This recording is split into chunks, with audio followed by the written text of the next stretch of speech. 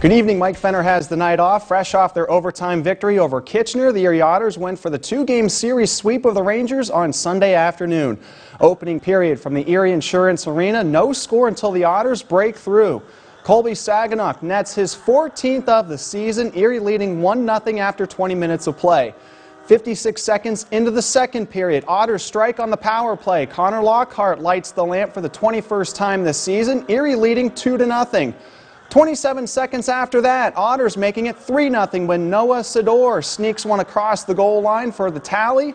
His 17th of the campaign, Otters starting to roll. Later in the second, now 3-1 Otters. Erie on the rush and trailing on the play is Brett Brissett, and he snipes it home, giving the home team a 4-1 advantage. Otters just kept pouring it on in the third. Lockhart gets his second of the game. That made it a 5-2 advantage. Then Brendan Sellen completes the scoring on the afternoon with this blast, and Erie sweeps Kitchener in their two-game series, taking this one 6-2.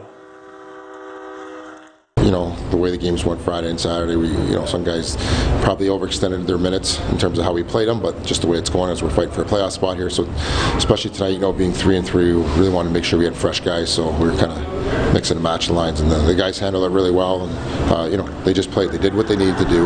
Yeah, I think offense is crucial if you want to win these games. Everyone's hungry, so you're gonna have to obviously it's the name of the game, putting the puck in the net more than the other team, right? So I think we've done a great job at that. Just playing simple, playing structured, and just jamming in those goals in front of the net. I think that's how they're going to come now, and if we're in the playoffs, that's how they're going to come as well.